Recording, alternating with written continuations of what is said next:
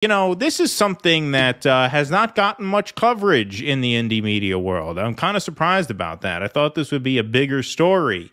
I thought maybe, you know, for example, Kyle Kalinske might find this to be interesting. Maybe the Vanguard guys might find this to be interesting. Maybe even Crystal Ball could have spared a tweet or something about it. You would think. I don't think Breaking Points records over the weekend, but, you know, maybe a little. I'm surprised Crystal and Kyle didn't do like a living room selfie video on this, because this is pretty significant news, I think, from the Marianne Williamson They could have gone back campaign. to that 1001 Arabian Nights bedroom. Yeah, exactly. Why not? Why not pick a new room in the house, give us some new scenery, and do a little update on this, because it seems very important. So we had news on the Marianne Williamson campaign front. Top staffer Jason Call and campaign manager Peter Daou both left the campaign on the same day. They both put out tweets on the same day saying that they are out. So here is Peter Daou, Hillary Clinton operative turned Bernie bro turned, I guess, anti-duopoly leftist turned Marianne Williamson campaign manager, put out this on Saturday morning. Personal note, after much consideration, I've decided to leave Marianne Williamson's presidential campaign where I was campaign manager. Details to follow. So did not reveal his motivation or reason behind leaving. And then we also saw Jason Call, who was one of the sort of top staffers on the Marianne campaign, a director of sorts, as I understand. He wrote the campaign platform along with someone else. He mentioned that in his tweet that he has since deleted. So I actually have a weird version of this tweet. This is a version of the tweet that I texted Russell. So this is from my phone. I pulled this here. Another announcement. I resigned from the Marianne Williamson 2024 campaign yesterday. Some wonderful people on the team I hope to work with again. I am as proud of the platform that Hanny, Joe Dot, and I created as anything I have ever done politically. I wish the campaign success in the primary. Now, the interesting thing about this is that Jason Call, as you can see on his handle there, Washington State 2nd District Green Party candidate 2024. He was a Green Party activist before joining the Marianne campaign. It appears he is running for Congress now on the Green Party line once again. You also saw Peter Daou give a follow-up tweet to the one that he put out there. He didn't sort of spill any tea about exactly what happened at the Marianne campaign that forced him to quit, but he put out a sort of post-duopoly, if you will, tweet of his own. Big capital letters here, independent run 2024. Of all the election cycles I've been involved in, this is the most primed for a viable third-party candidate espousing popular left principles. My mission is to help make that happen. In 2020, I voted Green because I oppose the duopoly. Biden's presidency is the ultimate confirmation that the system is rigged to perpetuate the oppressive status quo. A quote-unquote dirty break is one way to do it, but there are more direct approaches. Interesting that two staffers leave and then embrace third-party politics like that day that they leave. They start talking about we need to exit the two-party system. Now, there's more on that front, which we'll get to in a second, because there are two different real ways that you can speculate why they left. One has to do with the sort of the being fed up politically with this sort of inside the Democratic Party strategy. The other one, of course, has to do with the piece that came out in Politico a couple months back. We did a whole video on this where Russell put together a bunch of exhibits sort of validating the claims in this article, despite Kyle Kalinski's very, very deceptive video that he did trying to debunk them without actually showing the text of the article. So this says here, this is from that article that came out, interviews with 12 people who worked for Marianne during her 2020 presidential campaign paint a picture of a boss who can be verbally and emotionally abusive. Those interviewed say the best-selling author and spiritual advisor subjected her employees to unpredictable, explosive episodes of anger. They said Williamson could be cruel and demeaning to her staff, and that her behavior went far beyond the typical stress of a grueling presidential cycle. Quote, it would be foaming, spitting, uncontrollable rage, said a former staffer who, like most people that spoke with the outlet, was granted anonymity because of their concern about being sued for breaking non-disclosure agreements. It was traumatic, and the experience in the end was terrifying.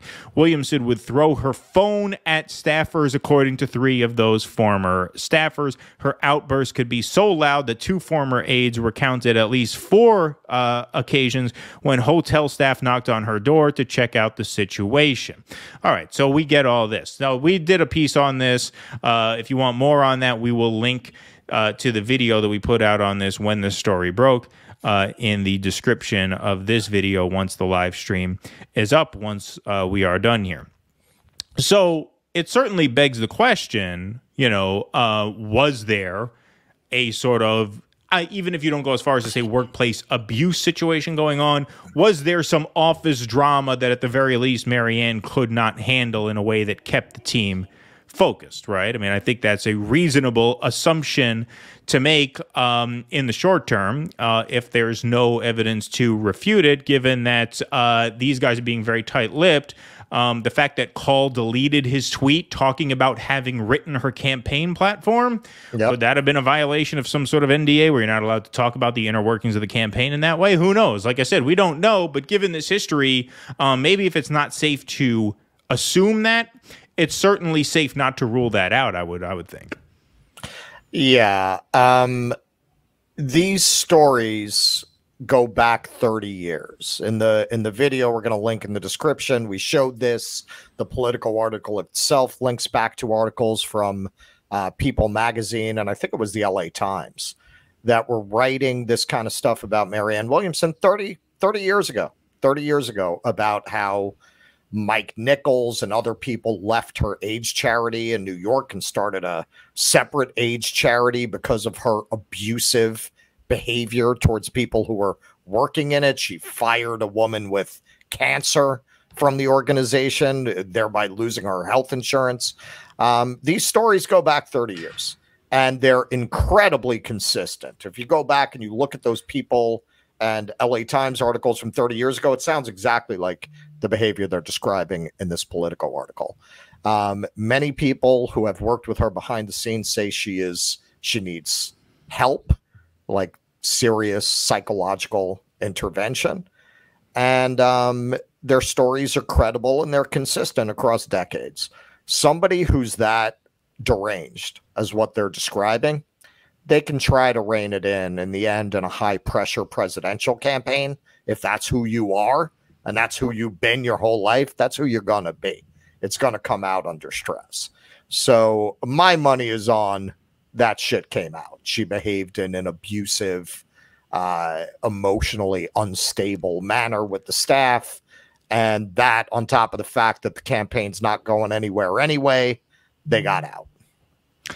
Yeah, I mean, that is certainly one possibility.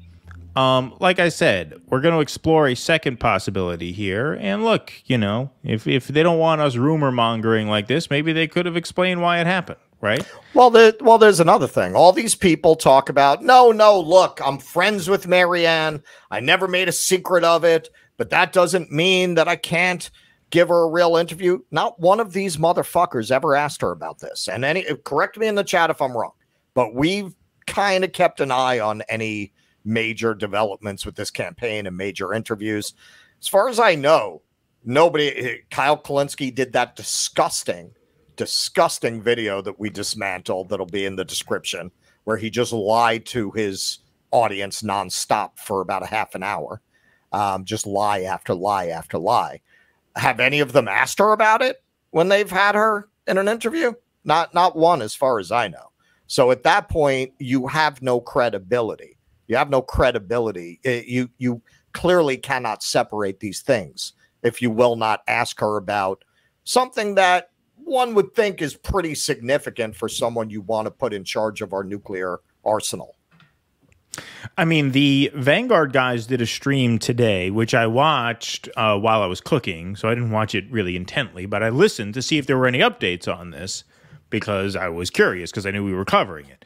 And, you know, it got done like just very shortly before we came on, so I didn't have a chance to like get any of the video from today's stream.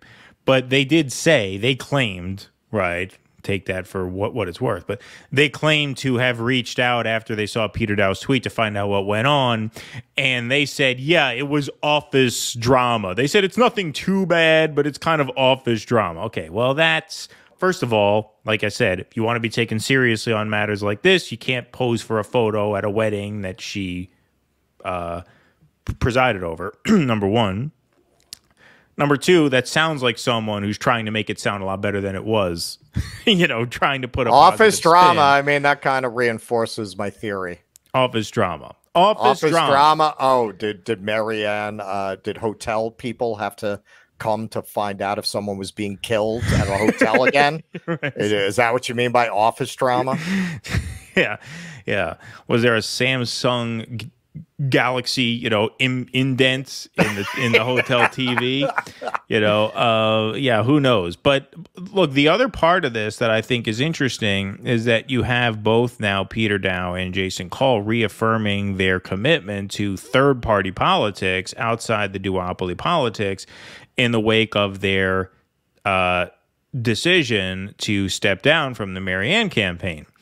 And what that makes me want to play, because this was an interview that she did with the Vanguard guys on Friday afternoon, in which they asked her once again about the possibility of doing a dirty break and running as an independent. And I think she gives what at this point seems to be the most conclusive answer that no, she's not going to do it, which, again, that could have informed where they were coming from as well. Let's take a look at this. Question that I wanted to ask you that actually got posed by someone in our audience.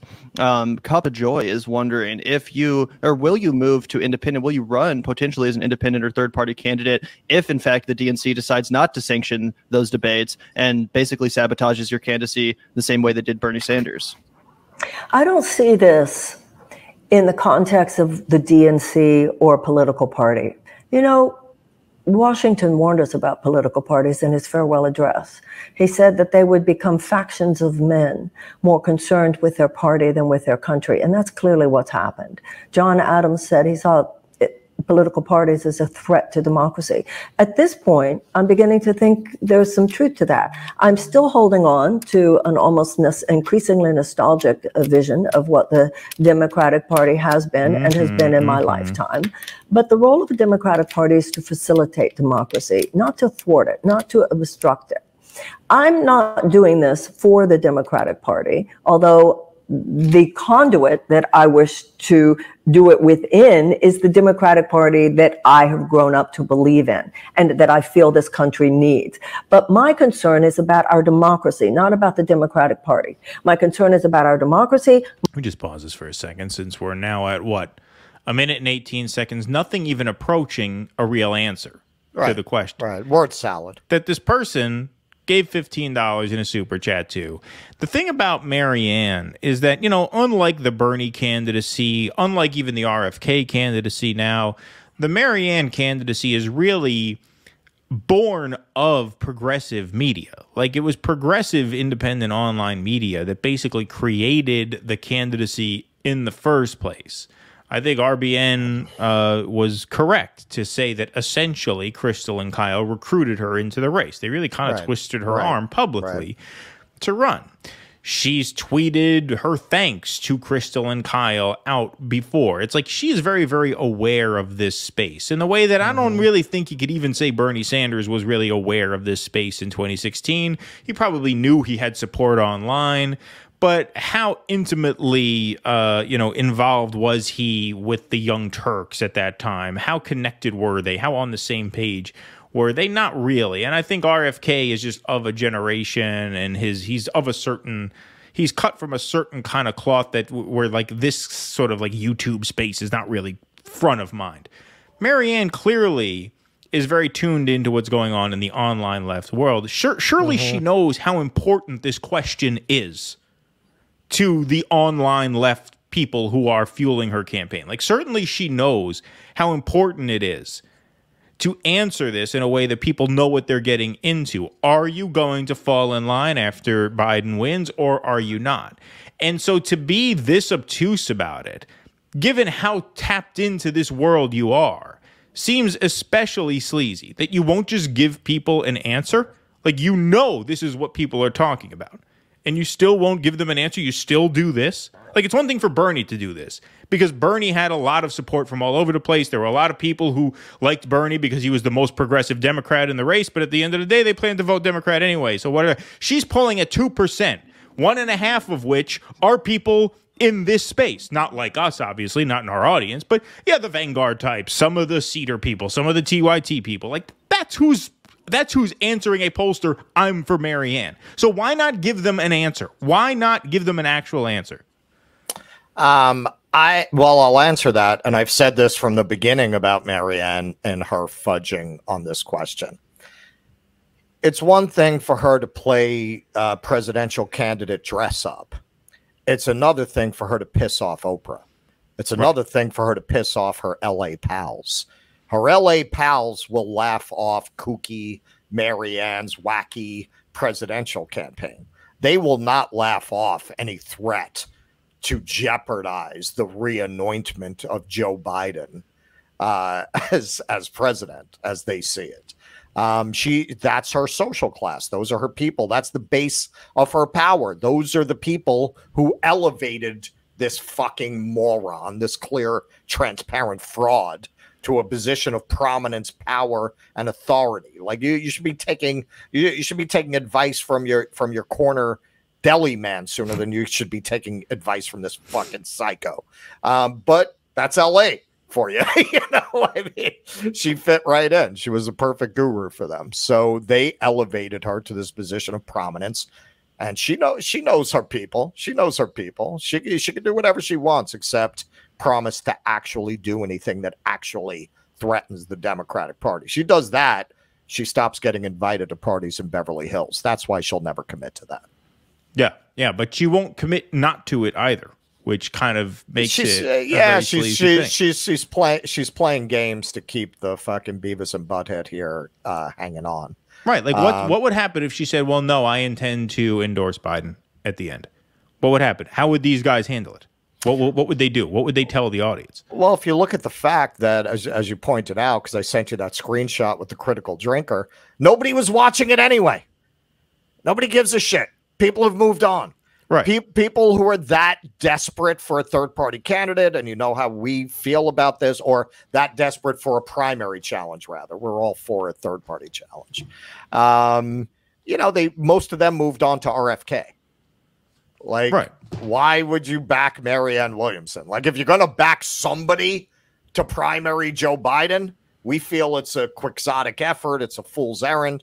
But okay, fine. You know, some people feel differently.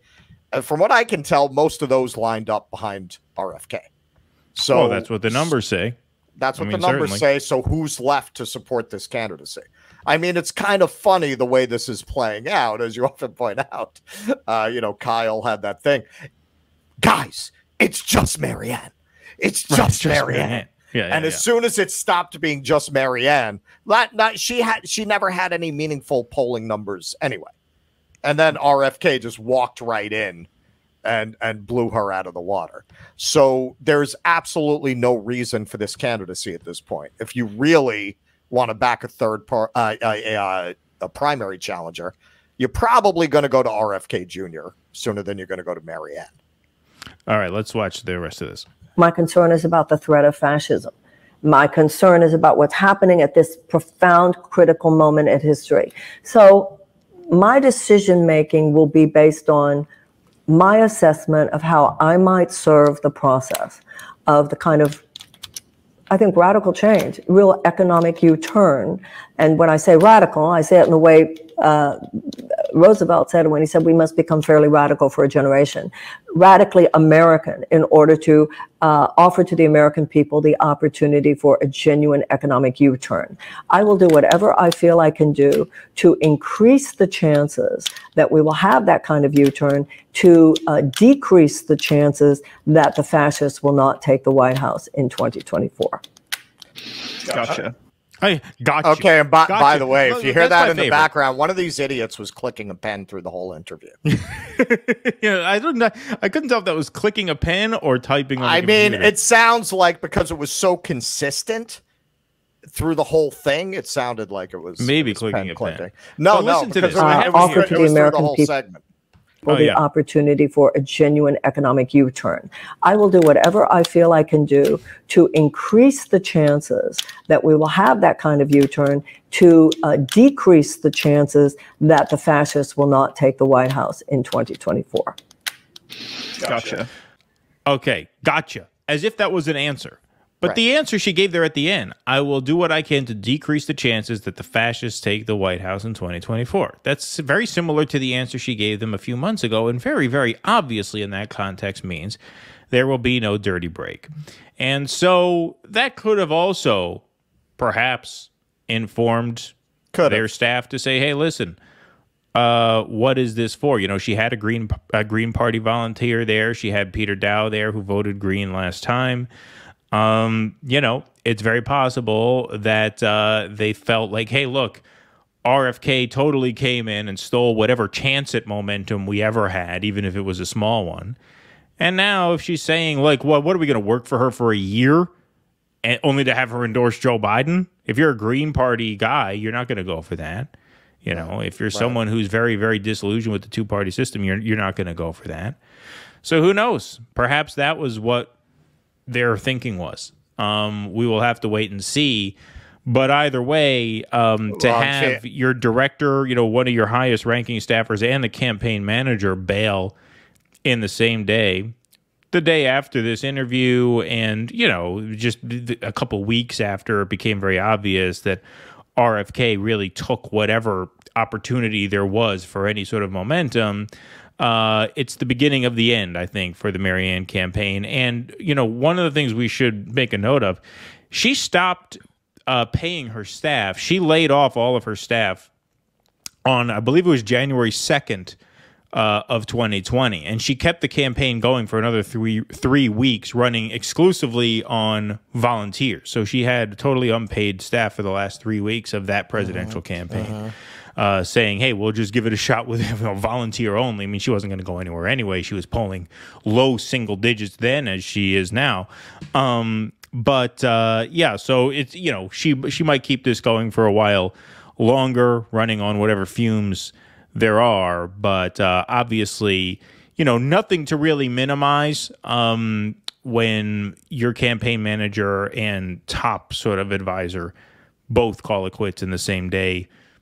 You know, what 8 weeks after she launched?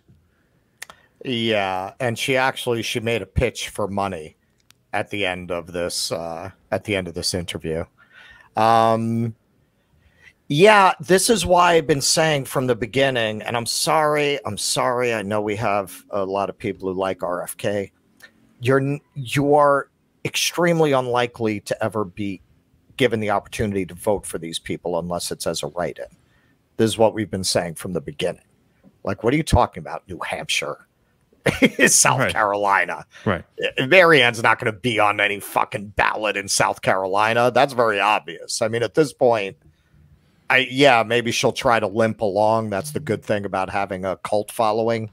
You can maybe get by on volunteers for a little while. I would say she'll be gone within the next 2 months. And that is really a rebuke to all the people in the online left space who tried to make this happen, who tried to make this a thing. That's how much credibility their judgment should have in your eyes going forward. The Crystals, the Katies, everybody, the Kyles, everybody who pumped this in order to, in our opinion, pump their channels, should really hang their heads in shame and apologize to their audience for wasting their time with what was obviously fucking nonsense from the beginning.